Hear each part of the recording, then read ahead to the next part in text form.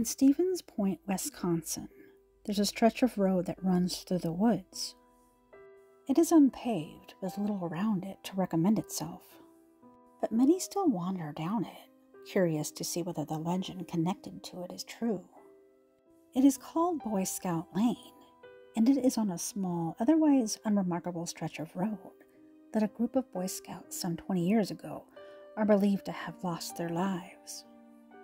And it's said they remain stuck, unable to cross over due to the unfortunate circumstances of their demise. There are different variations of this legend. In one version of the story, the scouts are murdered by their bus driver, and in another, it is their scoutmaster. Sometimes they are said to have been killed as a result of a bus crash, while other times the bus merely catches fire. While some stories say that the boys simply just vanish, one by one, never to be seen again. And in yet other versions of the tale, they aren't murdered at all, but rather the victims of their own folly. The scouts wandering away from their campsite drop their lantern, starting a forest fire that results in the incineration of the entire troop. Occasionally, it's said that 2 of the Boy Scouts survive whatever fate befell their troop, only to become lost in the woods and die of starvation and exposure. No matter which way you tell it, the end result is the same group of small boys, dead. Their spirits trapped forever in that location that they tragically lost their lives. The stories, as much as we love scary urban legends, aren't true.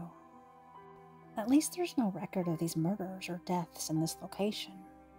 And there has never been a Boy Scout camp there. The name, however, exists for a reason. The Boy Scouts of America did once own the property, and there were plans to build a camp there. The plans, however, never came to fruition, but the moniker stuck: Boy Scouts Lane. Still, though, the stories persist, growing as visitors are possibly haunted by their imaginations. Some have said that they have heard noises indicating that the ghostly scouts still travel the trails, doomed never to find their way out. And others report seeing lanterns or flashlights bobbing around between the trees, only for the lights to disappear without a trace. For those who believe the version in which the scoutmaster murdered the boys, it's said that a shadow of a body swaying in the branches of an elm tree hanging over the road may be seen from time to time.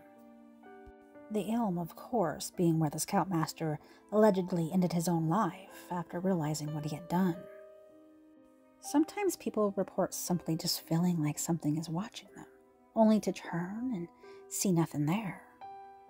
Others, those who drive through the forest, claim that tiny handprints have appeared on their cars, possibly belonging to the boys.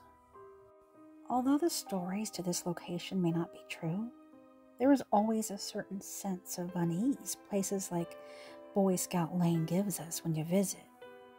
We as humans love to be frightened by the unknown, and we of course love to add on to stories to add even more of a creepy factor.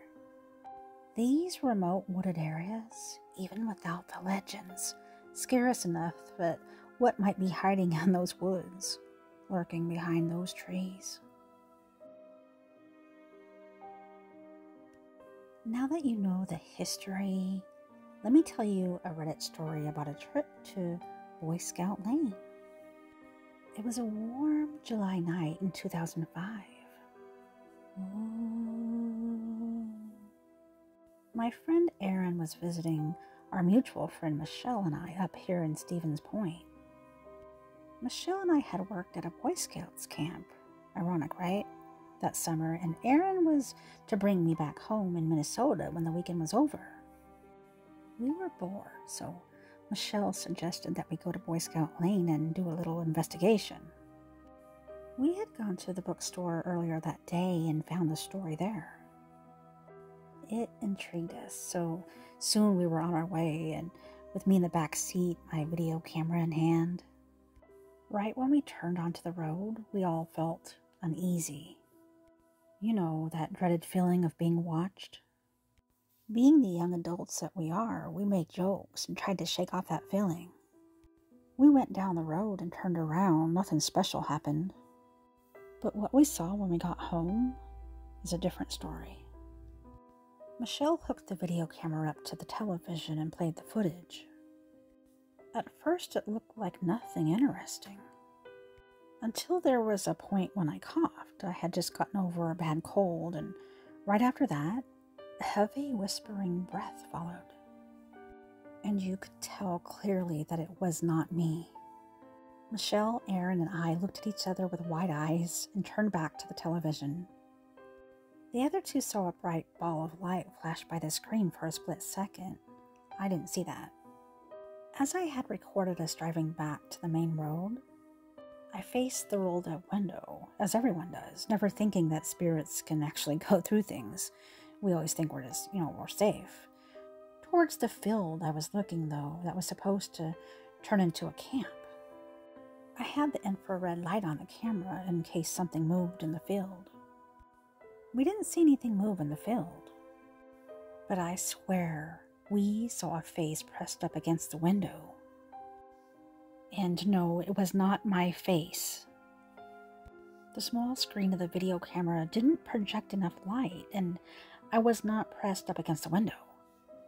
When the three of us saw this, we screamed. Michelle's mom started yelling at us. So we ran into her room and tried to tell her what happened. We were frightened. She scorned us, but yet she refused to watch the footage. Another little tidbit that we saw, in the rear view mirror, there were 2 stationary lights in the upper corners. The area Boy Scout Lane is in is way away from city limits, and no car was behind us. The lights stayed with us until we got deep into town again. We haven't gone out there since, but we have shown the tape to others, and they saw the images. I don't know if Boy Scouts really haunt the area, but something does. I live in Stevens Point now, and this town has a lot of history to it. Anything is definitely possible, and it just makes me more of a believer. Would you guys stay the night at this location? I myself would probably only travel there if the legends were true. If the murders actually happened, and it was really, really, really haunted, for a good reason like that. I know that sounds very, very morbid, and I'm glad it's not true, but I probably wouldn't travel there because, the stories aren't true. Alright guys, thank you all for watching. I hope you all enjoyed this episode, and let me know what you think, guys. Leave those comments. I love you all, and I will see you next time on Tales Told in the Dark. On my honor, I will do my best to do my duty to God in my country.